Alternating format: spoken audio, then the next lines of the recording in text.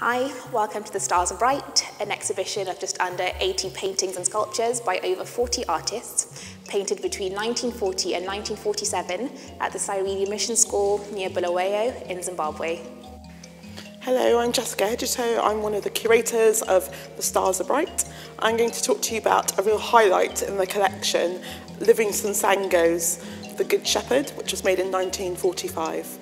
So it's a really beautiful painting. I think one of the first things you'll notice is the just wonderful use of colour. So a really interesting thing about the collection on a whole is the use of the colour green. You will very rarely find two greens that match in the collection, and that's because the students who made the pictures mixed their own blues and yellows together. One really interesting thing about this picture is the flora in it. So you will see the trees, so there's over 2,000 leaves painted just in this picture in various hues. No two trees are painted the same colour, and it's quite dreamy because obviously trees don't come in blues and they don't come in purples, but the artist here has completely used their own mind and imagination to reimagine Jesus as the Good Shepherd, but set in Zimbabwe. Another wonderful thing to look at, which you can kind of play a game of I Spy, is with the animals within the painting. So there's klipspringers, there's aardvarks, there's peacocks and many other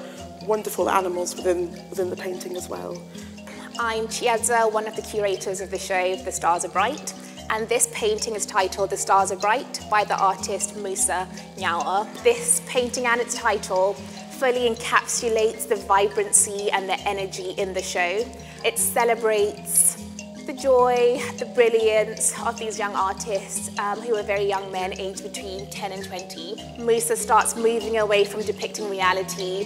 His flowers are nearly the same size as the stars, painted very boldly in white against a black and blue sky.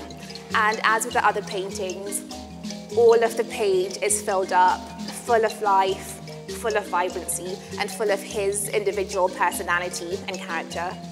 Hello, my name's Georgia Ward and I'm one of the co-curators for The Stars Are Bright.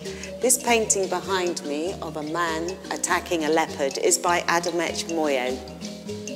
It looks very simple at first glance, with just a very light tonal range and colours of mauve and greens.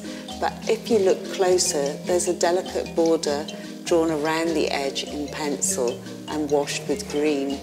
The man is holding an axe in one hand, and he looks like he's about to attack a leopard who is growling at him very fiercely from the rocks. It's very iconic looking and it's very finely drawn, but it's a very bold image of these two characters locked in this frame.